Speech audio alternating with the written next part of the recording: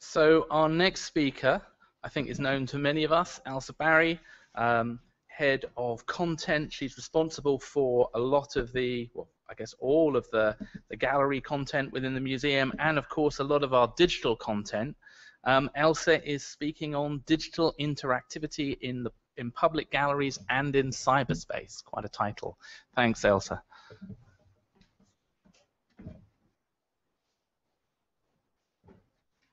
Hi, I thought this would be a really good opportunity to let you know what we are doing in terms of our digital interactivity happening in the galleries, happening on the web, and so that you have an understanding of the landscape and in terms of actually the kind of content, the output we're putting out there. As you're thinking through your projects, you could have there the opportunities of where and how you might be putting your content out to a broader audience. So why do we do digital in our galleries and online? And this is probably a question which, speaking to the converted here, you don't really need to answer. I don't need to answer, but I know I get this question a lot because, as Dave said, digital technology is moving. It's a big investment from the museum. People say, why are we putting that kind of investment into technology? It's going to be redundant in 2 years. We're going to have to keep it up, and it's fast moving. So in terms of actually the other kind of exhibitions we do, it is a kind of a much more turnover of costs. And that has been in the past hard to justify. It obviously isn't as hard to justify now because it's quite clear that in terms of actually what we are here to do, which is to communicate our science to as many people as possible, we need to actually tap into the way that people are now actually experiencing and communicating the science. And we are preaching, or not preaching, we are talking mostly to a digital-born audience, and they expect to actually multi-layer content across a number of channels. And we know that in terms of actually reaching out to people, we need to be putting it across a number of channels if we are going to get that layering and the impact of layering that we can achieve through using digital in conjunction with all of the other channels, our galleries and our exhibitions. Last year we had 5.1 million visitors here to the museum, the galleries. We had 9 million visits plus to our website, and interestingly 30% of those visits are now via mobile. And we know from our audience research that we have a very savvy technology savvy audience who come here. About 60% of the people coming into the museum now are using smartphones. So we're not quite at the point where we can actually just present our content as bring your own devices, because we still have 40% who aren't, but we are beginning to get to that tipping point where we can start thinking about different ways of delivering content across the board, and that starts bringing down the costs as well, so we don't have to always have the huge infrastructure to support the output of content across to different audiences. We also have a range of people just following in different kinds of formats now. So we have 345,000 people on Twitter. And those people may never go to our website. They may never come to the museum, but they have an interest. So we can use digital channels to actually talk to people in different ways. And the interesting thing, of course, about digital is that it's not just a transmission. So I should really slap myself for talking about preaching and talking to people. It is a channel and form of communication that enables us to have interactivity and participation, and that is absolutely key when we are trying to actually talk about science and get people interested in science.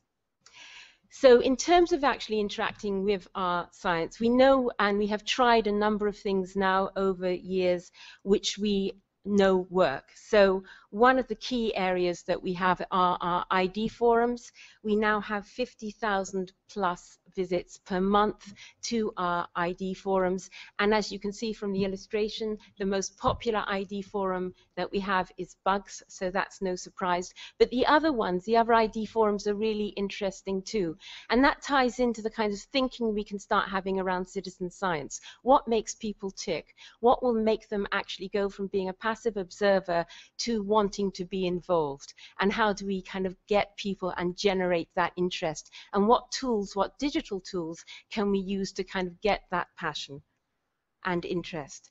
Blogs as well, those are really, really popular. We know that in terms of social media, what drives social media content is science blogs and also science news. So people do have a big interest in things like what's on at the museum, but the people who are coming back time and time again are looking for our science blogs. So hopefully all of you out there have some ideas for blogs and we can start putting that content in. But it's that kind of rich content, the inside story, that people really want to hear about. So connecting with science, as I've mentioned, science blogs is one way that we can connect people to science and connect the public through to science. But also we have a lot of videos within our galleries, online and on YouTube. And that's a way that we can also use a variety of digital channels, kind of narrow casting output of videos of scientists, their projects, getting across the passion that people have and getting people interested from that perspective. And we had some PhD research last year that showed us that actually people having an understanding of scientists and who those people were one of the main trigger points for actually them wanting to continue and understanding about the scientific world and potentially even going into that going down that direction. So that's really quite key from a number of viewpoints. We also have had 2.1 million visitors to our Nature Online area of the website, and that is where our collections, our science, and the kind of output that we have as a natural history museum is on the website. And so those are not people who are necessarily planning a visit to the museum, and they come back regularly. So there is a big appetite there for people to come and find out information through the web. And 740,000 people have come to the research and curation visits to the research and curation area as well. So that's quite a healthy amount. And what are people looking for? So last year we did a poll when we were looking at the audience research going forward to how we start thinking about redesigning our website. This is a cold poll because it was 2,000 people. 60% said that they were interested in evolution. We had 54% saying that they were interested in sustainability and the umbrella of things that sustainability is actually capturing there, and 48% said that they were interested in biodiversity. So those are quite good percentages. There is an appetite out there for people to understand more about those areas, and I think what we are looking for is how we can use a number of digital channels to actually feed that appetite and people's interest. So in terms of engaging our visitors within the galleries, we've been building that up and learning lessons over a number of years. So I think essentially it started in DC1, that was slightly before my time, but the first kind of digital interactives were within that gallery of significant amount. Then we went on to build DC2, which was 2009, and I think there's a lot of lessons learnt there about how people are using interactivity in galleries, but also how we actually develop and outsource those for development.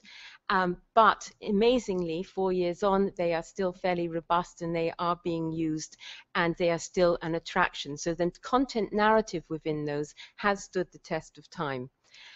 Then we've gone on past that period to look at, sorry, I'm going to have a look at this, images of nature. So images of nature, which we did to 2011, and we started with Nature Plus in the Cocoon. We've built up now, so images of nature also had the Nature Plus within it, and then we've taken that forward to delivering Treasures. Treasures is the first time we really finessed our digital labels, and I'll come on to that in a minute. And then going forward, we have Volcanoes and Earthquakes, which we're refurbishing, opening this year, and next year WPY, the 50th anniversary. So on each of those iterations, we are learning more about our audiences, we're learning about what works in the galleries, and actually we are doing things which other organizations are quite interested in, how we are putting that out, what our lessons learned are, and how we've achieved that.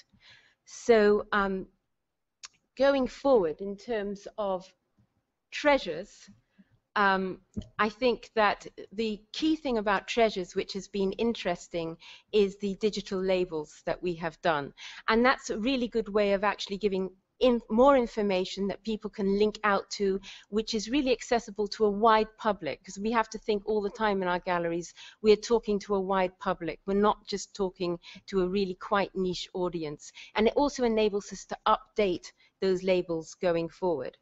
Also of interest is the fact that a lot of people are using mobile to actually access. As I said, 60% of our visitors are using, have smartphones now, and so we're using mobiles to access information, and we're keeping a watching eye on that to see where the trend is going and how we can actually develop that going forward.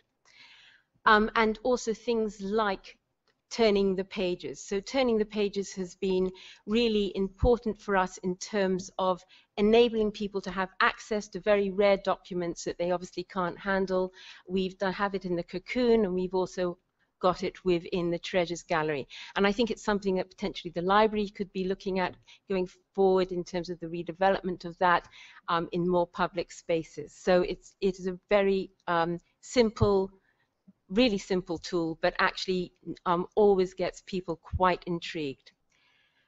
And the next one gallery, as I said, that we're developing is the Volcanoes and Earthquakes Gallery, and there's a range of new technology we're putting in that. Everything from information kiosks, we're going to have a build of volcano, we're having a live earthquake map, which will actually hopefully be live with live data, quizzes, and also we will be using Nature Plus in that as well for people to bookmark information.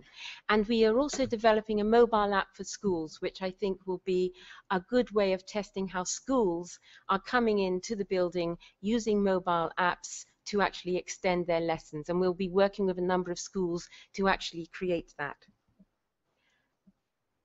In terms of social media, we have channels on all of the social media channels. So we have an NHM channel for YouTube, for Facebook, and for Twitter.